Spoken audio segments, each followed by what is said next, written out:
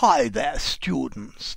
In this lesson we're going to look at the word upper crust. That's me.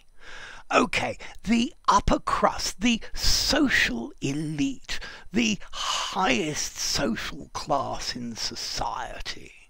Yes, so I am a member of the upper crust, and please remember that I have a very upper crust accent. So, the upper crust, the most affluent people in society. Yes, I went to a very upper crust club for lunch last week with Mumsy. It was absolutely wonderful. Yes, we are the influential class in our society. We are the social elite, the aristocrats. Yes, the absolute top. So maybe you wonder about the meaning of this word crust. Well, the crust is the outside of a piece of bread, the external hard piece. Or if you've ever had one of those Italian things, I think they call them a pizza. The bottom bit, the base, is also the crust. Or if you have a pie, maybe the pie has pastry underneath and some filling, and then a crust on the top. And I am part of that upper crust. Okay? So, the upper crust is a very posh word to talk about people of the highest social rank. And the upper crust are usually very rich. Unfortunately, I don't have a bean to my name.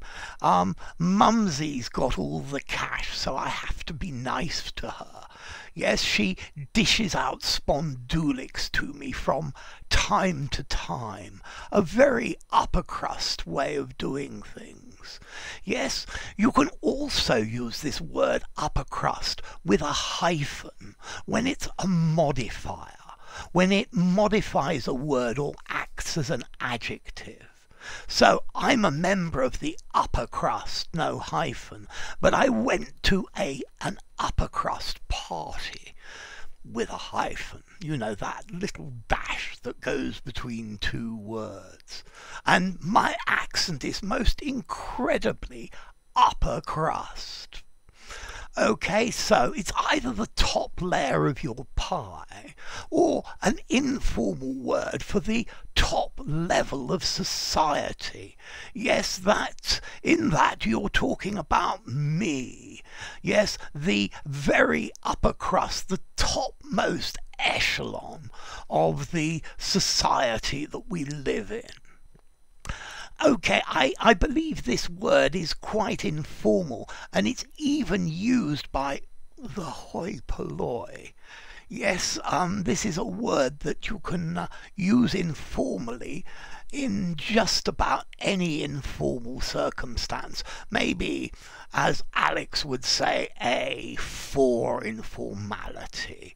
Don't use it. Use it in a semi-formal writing, but no more.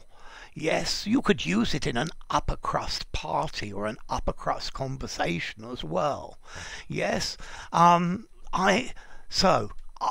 upper crust.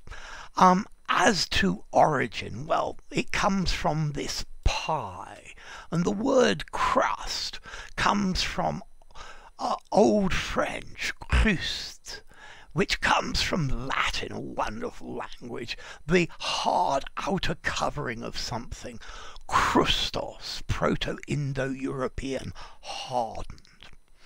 So, enough upper crust. If you enjoyed the video, please, I beg you from the bottom of my heart to kindly consider the outside possibility of maybe, just maybe, giving this video the teensy-weensiest little rating. Okay? And I will see you all soon. So, toodle pip, bye-bye. I'll see you all later. Upper crust.